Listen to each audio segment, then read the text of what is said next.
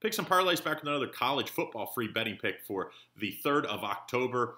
And we've got an SEC matchup, Arkansas Razorbacks versus Mississippi State Bulldogs. Of course, Mississippi State had the big SEC Week 1 win, beating last year's national champion LSU. And now they look to get back and try to make it 2-0 against an Arkansas team that I think they haven't won in like 19 games in SEC play. So should be an interesting matchup with two new coaches here in this SEC matchup. Don't forget to like and subscribe and hit the bell if you want notifications every time we post a new video. Before I get to it though, don't forget, get in our best bets.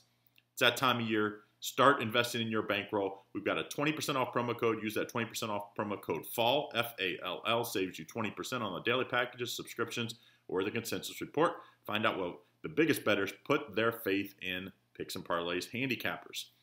All right, so Arkansas comes in here as a pretty big underdog for the second straight game. Of course, most of the games of the last 2 or 3 years. Mississippi State's favored by 18 points with a total set at 69. And, of course, Arkansas played Coach Pittman came from Georgia, and they played Georgia last game. And the spread was 27.5, and they lost by 27. So what you call a smooth cover by Arkansas. And then, of course, Mississippi State won outright as an underdog, beating LSU in an absolute shootout. Coach Leach has brought that air raid offense to the SEC, and a lot of people doubted that it would work against the bigger, faster defensive line. Well, it worked against LSU.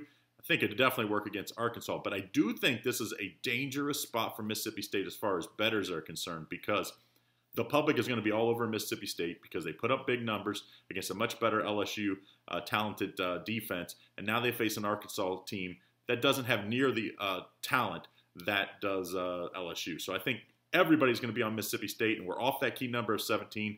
I like the underdog Arkansas again this week. I think Arkansas, Philippe Franks is not bad at quarterback. We saw him at Florida. He was really good at times. I think he'll do plenty against Mississippi State. That the one thing that Leach has always had trouble with is his defense, because they're on the field for so much longer than most other defenses in the SEC or in the air raids type system. So I like Arkansas plus that 18. If you're looking at the total here, I think the under is actually the play.